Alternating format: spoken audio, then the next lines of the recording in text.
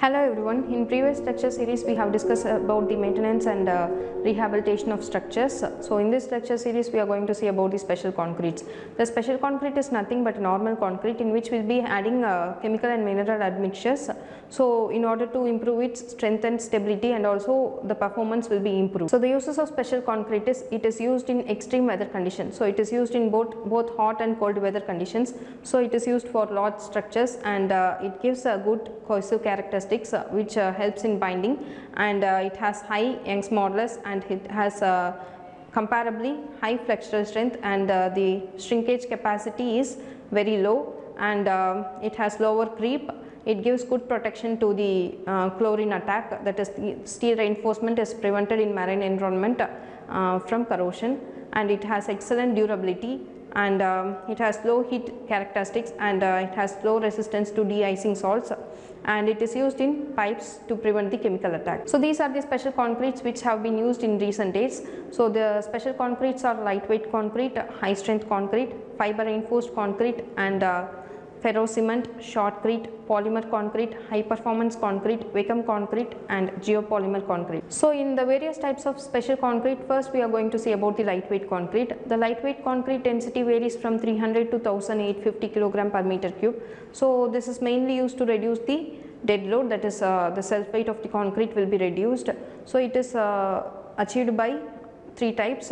So the first is lightweight aggregate concrete, and the second is aerated or cellular concrete, and the third is no fines concrete. In lightweight concrete we are going to see about the lightweight aggregate. So in lightweight aggregate it is used to reduce the self weight, that is the dead load is being reduced by using the lightweight aggregate. So the lightweight aggregate is of two types, natural lightweight aggregate and artificial lightweight aggregate. So natural lightweight aggregate, pumice, dolomite, scoria, volcanic cinders, sawdust, rice husk gas has been used. So in artificial lightweight aggregate, artificial clay, coke breeze, foamed slag, blotted clay, expanded shales, strinted fly ash, expanded perlite, these are the artificial lightweight aggregates that is being used.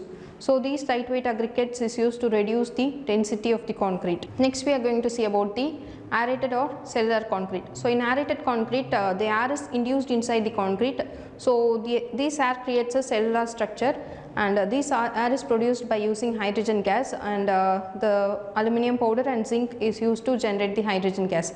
So next we are going to see about the no fines lightweight concrete. So in no fines concrete the fine aggregate is avoided, and only the coarse aggregate is being used. So these coarse aggregate has been used to provide the pavement block. Next we are going to see about the high strength concrete. So in high strength concrete the strength is improved for 28 days curing period. When the strength of the concrete exceeds the M35 grade, so the high strength concrete comes into existence. So in high strength concrete the strength is improved by adding some chemical and mineral admixtures. So these admixtures have been added by the following methods.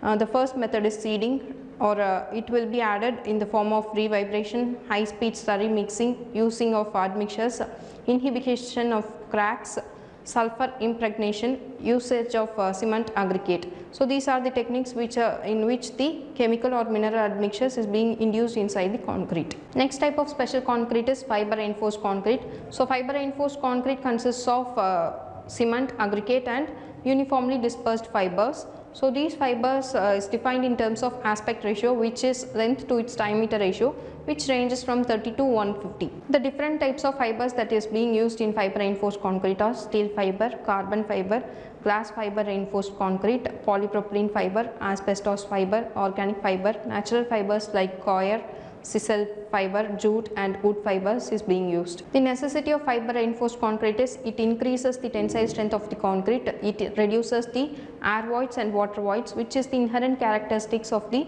gel structure, and it increases the durability of the concrete. It has such as the graphite and other type of fiber like carbon has good resistance to creep, and the differential shrinkage can be avoided, and the deformation is reduced. It improves the dynamic characteristics of the concrete. So next is ferro cement. Ferro cement is a thin walled reinforced concrete structure which is commonly consists of hydrated cement mortar reinforced with closely spaced layers of continuous and relatively small wire mesh, which is also known as chicken mesh, It is made up of metallic or other suitable materials. So the material used for ferrocement is cement mortar matrix and skeletal steel mesh reinforcement. So the advantages of ferrocement is it is highly versatile and can be formed in any shape in wide ranges, and it is 20% cost saving. It is flexible in cutting, drilling and joining. It is very appropriate in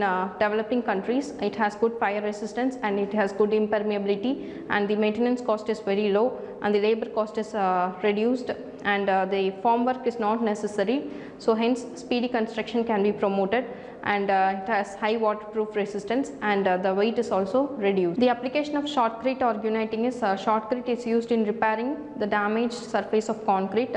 Shotcrete repairs can be used for breach deck rehabilitation, and it is used in repairing the fire and earthquake damaged or deteriorated strengthening walls, and it is used in marine structures, and shotcrete is used in underground excavation in rocks, and it is used to construct swimming pools. Shotcrete floors are used in constructing the tanks and pools with well compacted subbase. So next we are going to see about polymer concrete. Polymer concrete is nothing but impregnation of the monomer into the pores of the hardened concrete and then getting it polymerized by thermal or other chemical process.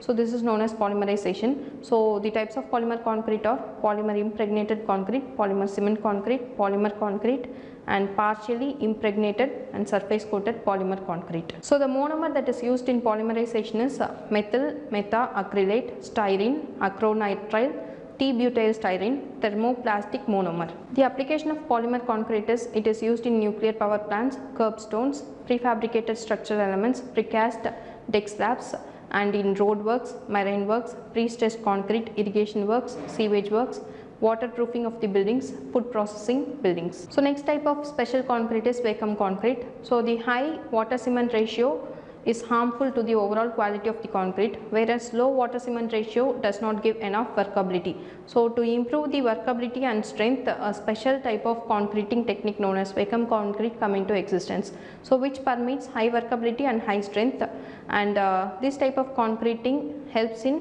attaining the high strength by reducing the water content later. In vacuum concreting, excess water used for higher workability is not necessarily needed for hydration process. So this water is being extracted by means of vacuum pumping, so which gives a subsequent placing of the concrete. When properly utilized, this vacuum concreting gives high quality of the concrete. Next type of special concrete is geopolymer concrete. Geopolymer concrete is an eco-friendly concrete, so in which the Portland cement is replaced by the use of geopolymer materials such as GGPS and fly ash and other types of geopolymer concretes, so which reduces the emission of CO2 which takes place in Portland cement concreting. The following are the various materials used in geopolymer concreting. The first is fly ash, which is a byproduct of the thermal power plant, and next is GGPS, which is also a byproduct of steel plant, and the fine aggregate, coarse aggregate, which is normally used in conventional concrete, and alkaline activator solution of GGPS is also used